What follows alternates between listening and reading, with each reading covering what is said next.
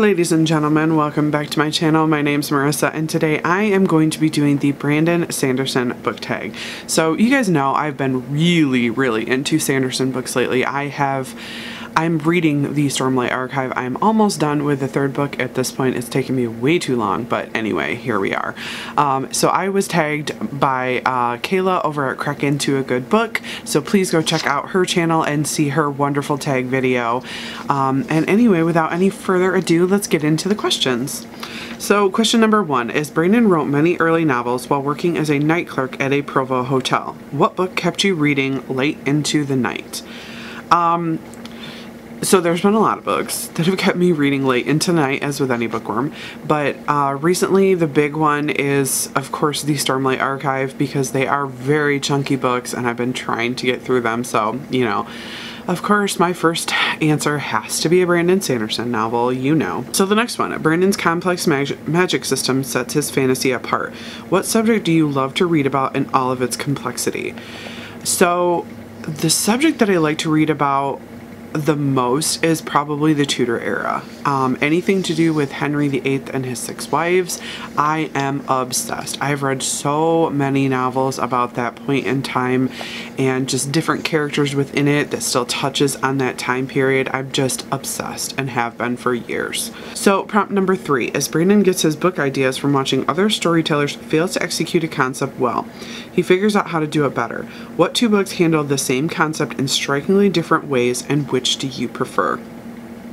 So I would have to say the 2 that I really came to mind when thinking about this was Harry Dresden and Alex Verus.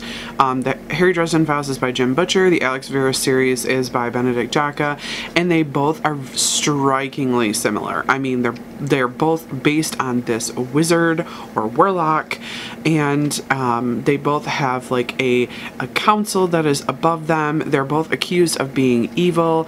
They both end up taking on these apprentices. Their personalities are strikingly similar. Their apprentices' personalities are strikingly similar.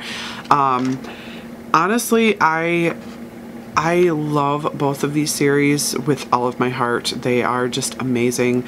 I am drawn more to Harry Dresden because he's more of the morally good character. Like, he is of the school that even if it's a good decision, or even if it's a bad choice for the right reasons, he's not going to do it.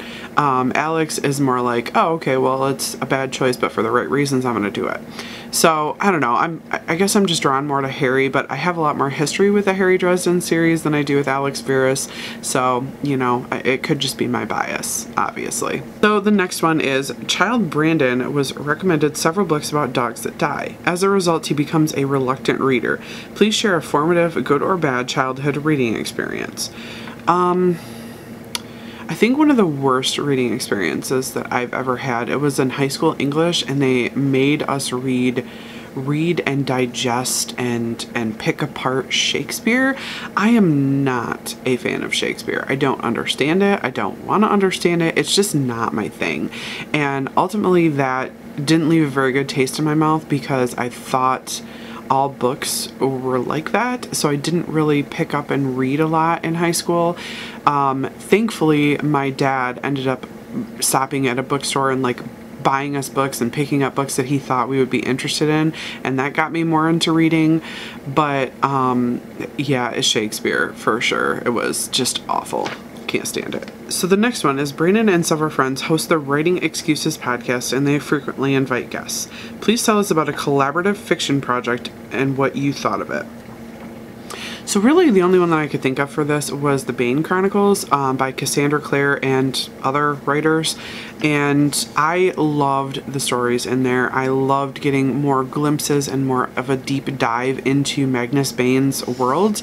If you guys didn't know, Magnus Bane is part of the Shadowhunters Chronicles.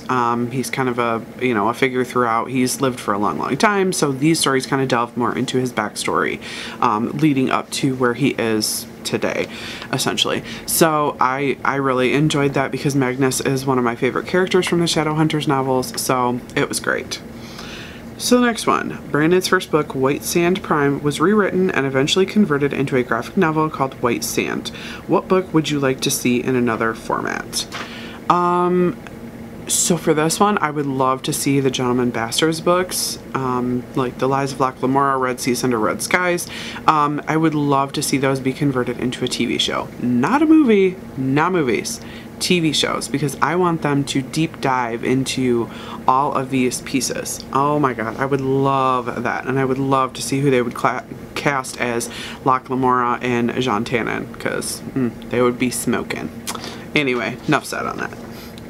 So the next one is Brandon writes very quickly. What prolific author or authors would you recommend? So I'd have to say Sarah J. Maas, because I absolutely loved her ACOTAR series. Jim Butcher, of course, because I love Harry Dresden. And Benedict Jacka, because of Alex Verus. And Patricia Briggs. So Patricia Briggs writes the Mercy Thompson novels, and I have adored those for years. Absolutely love them. They're about shapeshifters, werewolves, magic, all that good stuff. So wonderful, wonderful writers. So the next one is Brandon's Cosmere Universe books are grounded in Platonic philosophy. What book or series gets you really excited about the source material? Of course, the Tudor era books, anything about that. And then I start like doing some research and, you know, Googling things like what is this and what is that. And I can't think of anything specific off the top of my head, hence why I just said what I said. But yeah, it's got to be the Tudor history, because honestly, like, I find that time period just fascinating. Obviously, I didn't live it. I didn't know a lot about it before starting to read books, so I absolutely adore it. So the next question is, Brandon loves to show multiple sides of every issue and to contrast character values. Please share a book that handles controversy well. I don't think any book handles controversy well. Is it a good book if it handles controversy well? I don't know. That's a good question. So honestly, I've been reading a lot of epic fantasy lately, hence the Stormlight Archive. I've also been reading A Wise Man's Fear, which is the second book in the Kingkiller Chronicles by Patrick Rothfuss. What other book have I been listening to? Oh, I've been listening to The Assassin's Apprentice on audiobook, and I mean, fantasies, they don't handle conflict well. That's inherently the plot of the book, like, that they're not going to handle conflict well. So honestly, I can't think of a good answer to this question. So question number 10, we're finally there. Brandon Sanderson is a writing teacher, and unlike some writing teachers, he posts his lectures online for free. What free literature resource are you grateful for? Honestly, YouTube. The YouTubers like Katie Wismer and the Courtney Project, they have shared their self-publication journeys with everybody as a free resource on YouTube, and I love it. Even though I'm kind of like not really in a writing mode right now and haven't been for like a year. You know, I just love listening to their journeys, and I love listening to their stories and how they did things and how they went about things.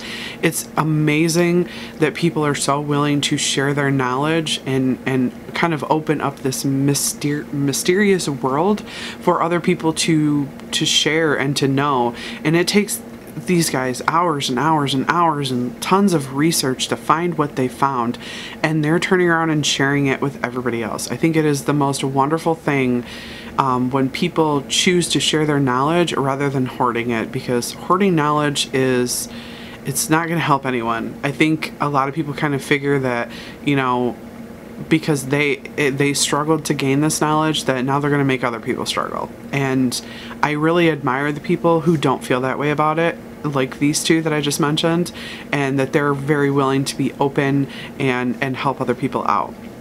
So anyway, so that was the Brandon Sanderson book tag. I'm not going to tag anybody specific because I know this tag is a little older and people have been there, done that. So if you guys are interested in doing this tag, please, you know, I'll put the prompts in the description box. Please go ahead and do it, and then let me know down below if you did it so that I can go watch your video. So anyway, that is all I have for you guys today, and I hope to see you in my next one. Bye-bye. Thank you so much for watching my video. I upload every Wednesday and Saturday, and I would really love it if you would like, comment, and subscribe my videos. Have a great day.